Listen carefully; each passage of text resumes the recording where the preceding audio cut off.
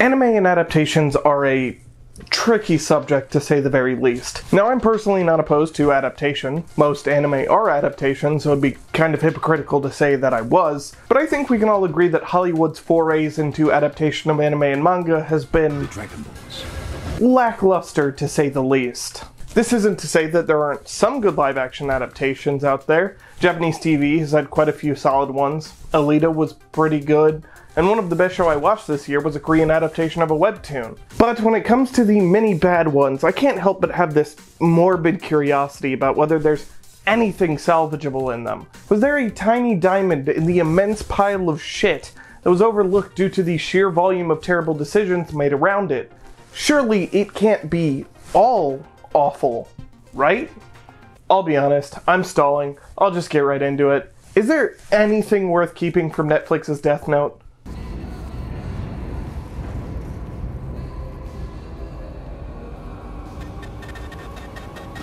Now let me get what this video isn't out of the way first. I could easily cheat and say that production-wise, this is a well-made film. The practical effects are wonderful, some of the shots are brilliantly striking, and it most certainly carried out its vision with style and panache.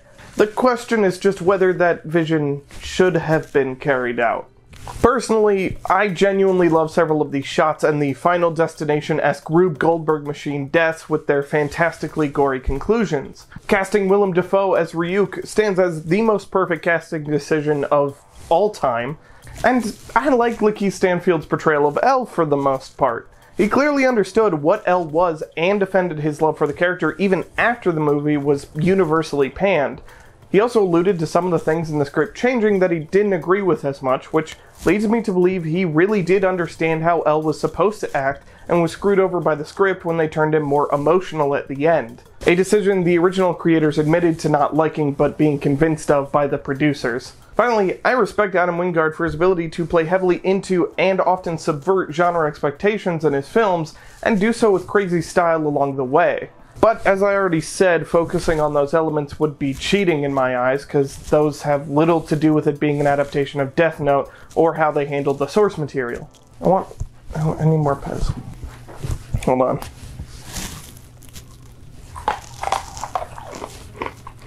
Secondly, this video is not me trying to fix Netflix's Death Note.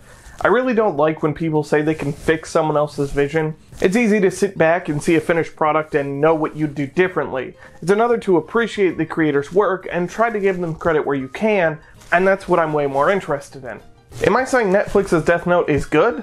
God, no. I think it's really funny, for all the wrong reasons, but it's not a good movie, and it sure as hell isn't a good Death Note. But me being me, I feel I need to find some merit in this adaptation. Some decision, tweak, or change that could actually add something to the lore of the franchise or take it in an interesting new direction.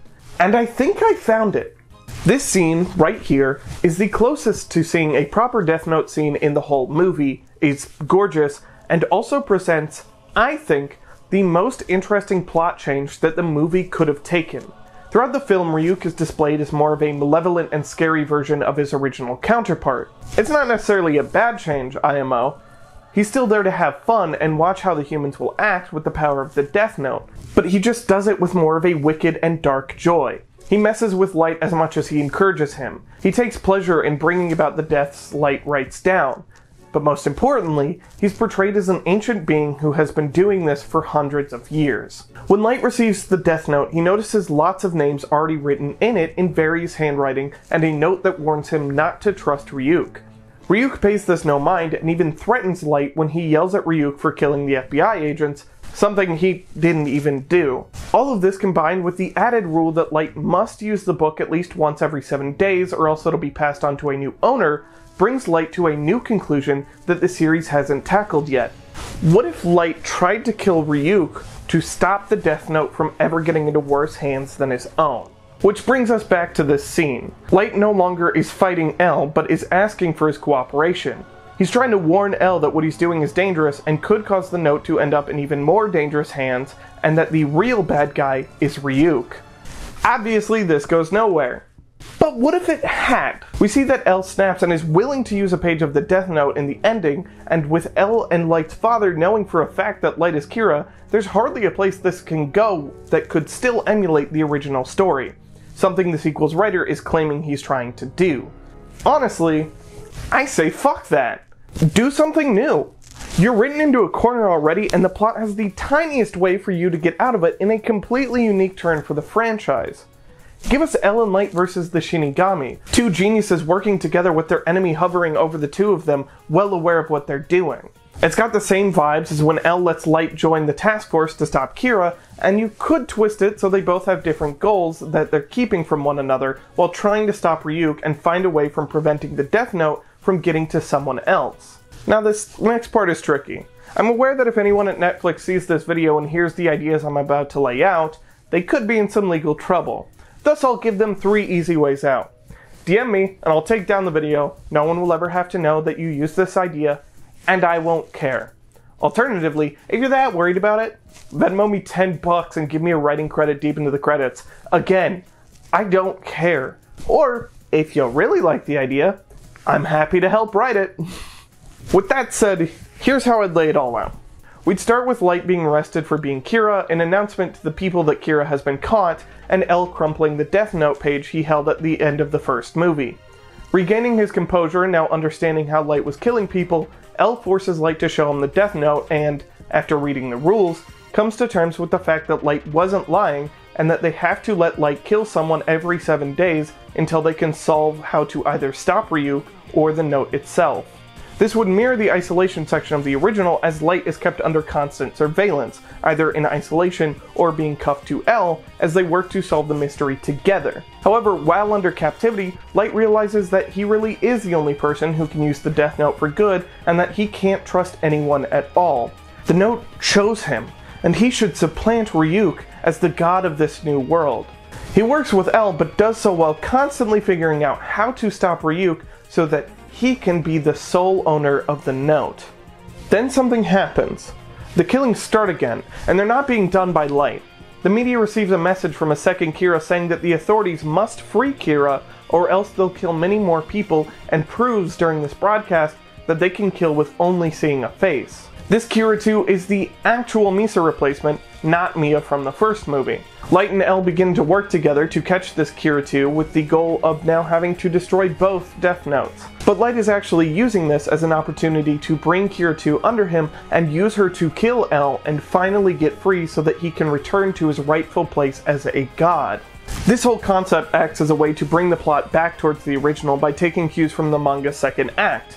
Light joining the task force, Misa's introduction as a second Kira with the Shinigami eyes, the isolation section where Light doesn't have free reign over the note or how it's used, and I think I'll keep the ending for myself, just in case Netflix reaches out.